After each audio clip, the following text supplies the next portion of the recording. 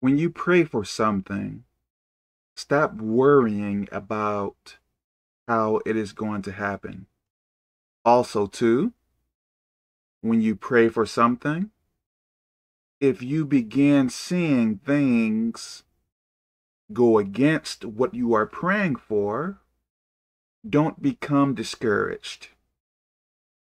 For instance, let's say that you are sick or something, and you have faith in God that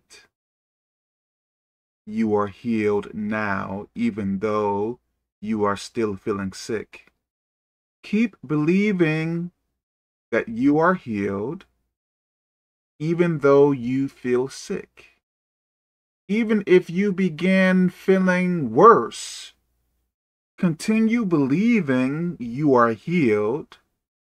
And you may think to yourself, Kevin, that doesn't make any sense. Let me ask you a question. How can you make sense, natural sense, of the supernatural? Think about the power of God. Like, how can you make earthly sense out of the power of God? Like, if you use the human mind, I don't think it can really comprehend the power of God. So when you pray for something, believe it is already done, even though you don't see it or you don't have it.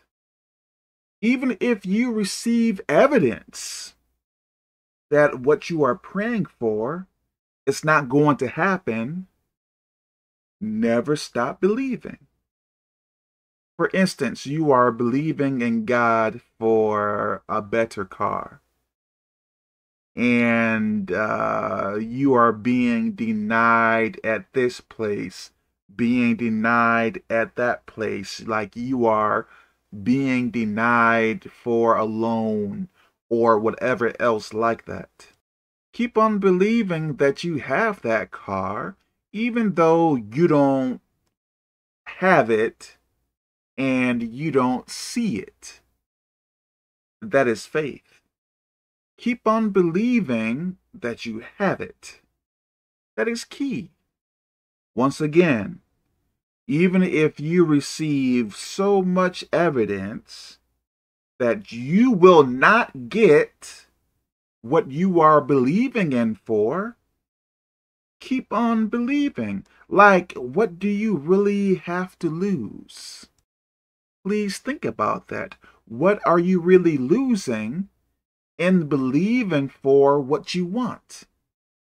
I was in a situation years ago.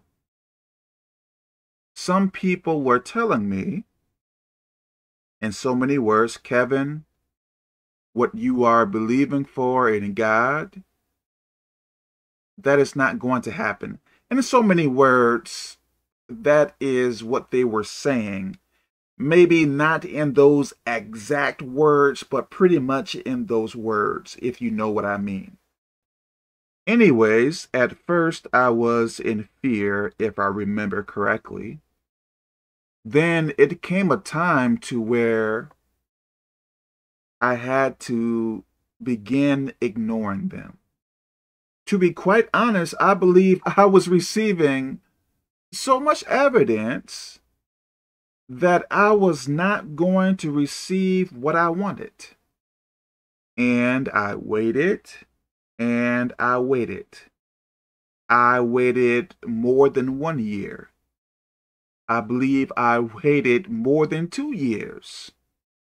Maybe around the 2 year mark or more, I would say, I pretty much got what I wanted.